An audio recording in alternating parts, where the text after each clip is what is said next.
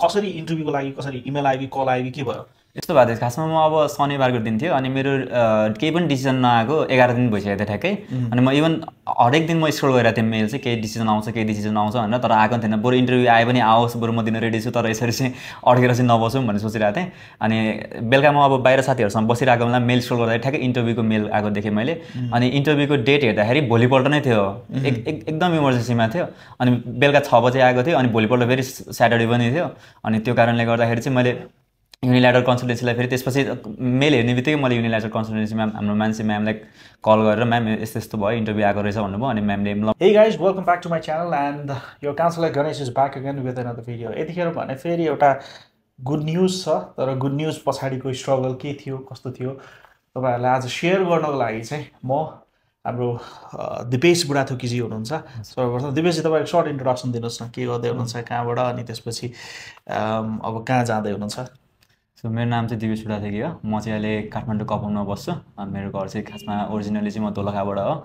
अनि म चाहिँ अहिले अब स्टुडेन्ट भिजाको लागि चाहिँ एप्लाई गरिरहेको थिएँ युनि ल्याडर कन्सल्टेन्सीबाट युकेको लागि।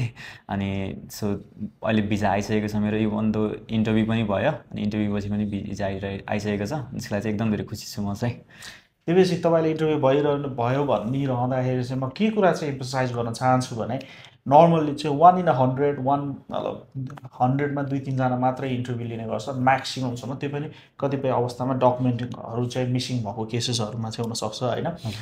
यतिखेर चाहिँ होम अफिसले अथवा युकेभिआईले इन्टरभ्यू कसरी लिन्छ, कस्तो कस्तो प्रश्नहरू सोध्छ भन्ने सन्दर्भमा चाहिँ यतिखेर म दिपेशसँग छु।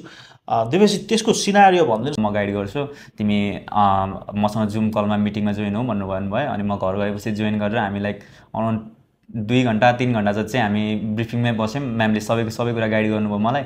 अनि 1-on-1 फेस हेर्दै अब यसरी सजिलो हुन्छ भनेर हामी त्यसरी बसिरहेको थियौँ। अनि त्यो दिन त्यतिकै सक्यो। अनि बेलुका पनि प्रिपेयर गरेँ मैले। अनि भोलिपल्ट पनि उठिसकेपछि पनि फेरि एकचोटि यसरी लिम कि हामी मान्छे म्यामले के भन्नु भने यसरी लिम कि हामी लाइक अल्दो हामी सँगै म भिजा अफिसरै भए तिमी दिने मान्छे भयो, त्यसरी नै बोलौँ, सुरुदेखि नै स्टार्टिङ गरौँ भनेर भन्नुभयो। अनि त्यसरी गर्दाखेरि राम्रै भइरहेको थियो। अनि त्यसपछि फेरि एकचोटि 3:45मा थियो। अनि त्यसपछि फेरि 3 बजे फेरि म म्यामसँग एकचोटि फेरि त्यसपछि पनि बसेँ फाइनलको लागि। अनि फाइनलमा पनि त्यसपछि नै राम्रै भयो। अनि म्यामले पनि ल सक्छौ भनेर भन्नुभयो। अनि त्यसपछि मैले सबै कुरा रेडी भइसकेपछि अनि इन्टरभ्यू बसेँ। अनि इन्टरभ्यू बसेको 7 डेज ठ्याक्कै स्याटरडे बसेको। अनि स्याटरडेमा रिजल्ट आइपुग्यो मेरो चाहिँ। So now decision has been successful and you have successfully collected your passport होइन।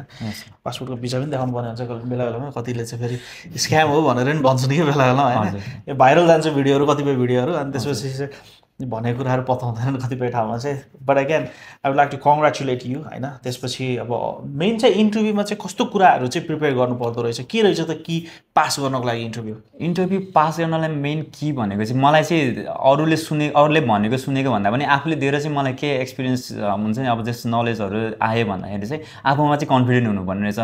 कन्फिडेन्ट हुन अलिअलि झुकिँदा केही छैन होइन, तर जे होस् आफूले उनीहरूले जे सोधेको छ त्यो क्वेसन ठ्याक्क राम्रोसँग सुनेर रिप्लाई गर्दाखेरि धेरै राम्रो हुँदो रहेछ।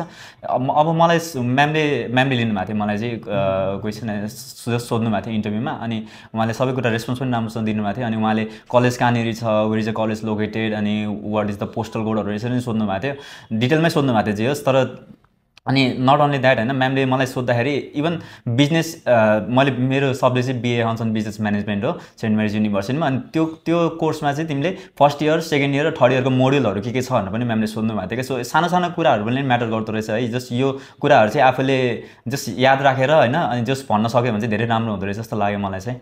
So the key is preparation. तपाईँहरूले प्रिपेयर गर्नु भएन भने चाहिँ ओभरनाइट प्रिपेयर गरेर चाहिँ पास हुन गाह्रै पर्छ होइन। तर you manage to get it through होइन। अनि ओभरअलमा सो अब कहिलेबाट छ भिजा चाहिँ, लेट मी चेक इट। तपाईँको 18बाट छ अगस्त होइन। 18 अगस्त पछि चाहिँ any time after 18 of August you will be able to travel. So 18th of Septemberबाट तपाईँको क्लास होला होइन। So you can now plan your journey. अब अरू कुराहरू पनि प्लान गर्न सक्नुहुन्छ। ओभरअलमा युनि ल्याडरको एक्सपिरियन्सतिर जाउँ न त अब होइन। So how did you hear about us, अनि कसरी यहाँसम्म आइपुग्नु भयो? सो युनि ल्याडरको एक्सपिरियन्सको कुरा गर्नुपर्दाखेरि चाहिँ मलाई मेनली थाहा भएको भने चाहिँ मेरो दिदीबाट हो। दिदीले नै युनि ल्याडर कन्सल्टेन्सीबाटै गर्नुभएको थियो विथ डिपेन्डेन्ट फर मास्टर्स होइन। अनि दिदीको अहिले मास्टर्स पनि सकिसक्यो। दिदीले गर्दाखेरि अनि मैले युनि ल्याडरमा जाउँ न, युनि ल्याडर राम्रो छ भनेर भन्नुभयो। अनि म यहाँ आएर पनि हेरेँ, अनि मान्छे म्यामसँग फर्स्ट दिन मैले मान्छे म्यामसँगै कुरा गरेको थिएँ। अनि मान्छे म्यामले गाइड गर्नुभयो जस, अनि मान्छे म्यामले गाइड गर्दाखेरि यस्तो यस्तो गर्नुपर्छ भनेर सबै कुरा डिटेलमा भन्नुभयो मलाई। अनि इभन लाइक अब बेलुका केही कुरा कन्फ्युज हुन्छ भने पनि मान्छे म्यामलाई एकैचोटि म्यासेज, अब मान्छे म्याम मात्रै होइन, जो रेस्पोन्सिबल हुनुहुन्छ, जसले चाहिँ अब चाँडो रेस्पोन्स गर्नुहुन्छ, जो सबैकोबाट रेस्पोन्स चाँडो छ, अनि जसले रेस्पोन्स गर्नुहुन्छ उहाँहरूले चाहिँ म्यासेज हेर्ने बित्तिकै रिप्लाई गरिहाल्नुहुन्थ्यो मलाई। त्यसले गर्दा चाहिँ मलाई एकदम सजिलो भइरहेको थियो। अब राति कहिलेकाहीँ एकचोटि मेरो के भएको थियो भन्दाखेरि यही बायोमेट्रिकको बेलामै मेरो अकाउन्ट नम्बर मिस्टेक भएको रहेछ ब्याङ्कको डिटेलमा। अनि त्यसले गर्दाखेरि मलाई भोलिपल्ट बायोमेट्रिक थियो, अनि अलिक मिस्टेक लागिरहेको थियो, मिस्टेक भएको रहेछ। अनि मलाई त्यसले गर्दा मेरो भिसामा असर पर्छ कि भन्ने डरले गर्दाखेरि मैले हतार बेलुका 8 बजे 9 बजेतिर गर्दाखेरि पनि जस्ट युनि ल्याडरबाट रेस्पोन्स गर्नुभएको थियो। त्यो कुरा चाहिँ मलाई एकदम राम्रो थियो, जुन चाहिँ अरू ठाउँतिर मैले त्यति देखेको छैन। हतपत राति पनि जस्ट रेस्पोन्सिभ हुँदाखेरि चाहिँ आफूलाई नि कहिलेकाहीँ कतिखेर प्रब्लम आइपुग्छ थाहा हुँदैन नि त। अनि जतिखेर प्रब्लम आउने बित्तिकै रेस्पोन्सिभ भएको देख्दा चाहिँ मलाई त्यो चाहिँ धेरै राम्रो लागेको थियो युनि ल्याडर कन्सल्टेन्सीको थ्रुबाट। त्यति भनिरहँदा के चाहिँ इम्फोसाइज गर्न चाहन्छु भने 9 to 5 जुन चाहिँ अफिस आवर्स हुन्छ होइन, त्यो आवरमा तपाईँ म्यासेज गर्नुभयो, मोर देन ह्याप्पी, एकदमै quick response, we try our best होइन, अनलेस वी आर एङ्गेज होइन। तर अब कतिपय अवस्थामा चाहिँ कस्तो हुन्छ भने रातितिर म्यासेज आएको चाहिँ कहिले चाहिँ साइलेन्टमा हुनसक्छ, कहिले चाहिँ कता गएको हुनसक्छ होइन, नेटवर्क नहुनसक्छ। सो त्यो केसमा चाहिँ तपाईँ अलिकति पेसेन्स हुनु होला। सकेसम्म चाहिँ हामी एकदमै सबैजना चाहिँ अलर्ट चाहिँ हुन्छौँ हामी। तपाईँले आई रिमेम्बर, तपाईँले म्यासेज गर्नुभएको थियो अनि ब्याङ्क यस्तो यस्तो छ भनेर, आई डु रिमेम्बर द्याट, अनि मैले चाहिँ वरि गर्नु पर्दैन भनेको थिएँ। अनि next time I think I cancel your slot, मैले क्यान्सल गरेर भाइ don't worry will book another slot, र हाम्रो टिमले चाहिँ अफिस आवर खुलिसकेपछि गरौँला भनेको थिएँ होइन। सो ट्रस्टिङ वाज युनि ल्याडरमा आएर अब यसरी आज आई थिङ्क एउटा भनौँ न इन्टरभ्यूको फेज प्लस त्यसपछि अब यो भिजाको प्रोसेसहरू, जबसम्म भिजा हातमा आउँदैन तबसम्म के हुने हो कसो हुने हो भन्ने डरहरू चाहिँ रहि नै रहन्छ होइन। And once you get a decision, you become confident. त्यसपछि चाहिँ अब फर्दर अब इन्टरभ्यू केही जस्तो पनि लाग्दैन, वो जस्तो नर्मल प्रोसेस भने जस्तो लाग्छ। But again preparation is the key, त्यो भन्न चाहन्छौँ। र I wish you all the best. तपाईँको दिदी नै हुनुहुन्छ लन्डनमा, अब त्यो भनिसकेपछि 18 पछिको प्लान गराउनुहोस् होइन।